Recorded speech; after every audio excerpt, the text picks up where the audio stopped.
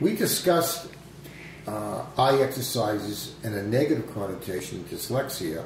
Yeah, you mentioned in previous videos there was a place where you do eye exercises that actually is very beneficial. Can you discuss that? Well, yeah, I want to distinguish between vision training versus eye exercises. Okay, vision training is a method where a child is brought into almost like a classroom situation, given objects to look at, video images. They can actually do some forms of exercise to pretty much increase their focus and their attention on issues so that they can potentially help their specific learning problem or dyslexia. That is the thing we described in another lecture, but eye muscle exercises can be used in something called convergence insufficiency, where the eyes don't line up when you look close at something. That's usually because of a poor command given to the brain for the eyes to converge, or some weakness of the two muscles which allow the eyes to converge, the medial rectus muscles.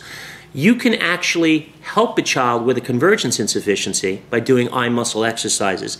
It might work very well for that, yes, but it might not work at all, potentially, for a vision issue that you consider to be the problem from dyslexia. So if you get a dyslexia or a learning problem and have you describe and need eye exercise, in that case it makes a lot of sense. That case, it definitely makes a lot of sense to do eye exercises. It can actually rid the child of the actual problem. So it's very important to differentiate this from what we mentioned before when someone does dyslexia with these training programs that sometimes we think may not work at all.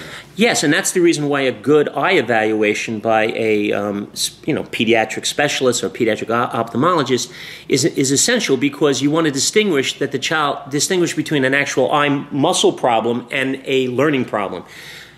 An eye muscle problem can be found on a typical eye exam, whereas a dyslexic problem you might need to have evaluation over a 2-day period with multiple testing.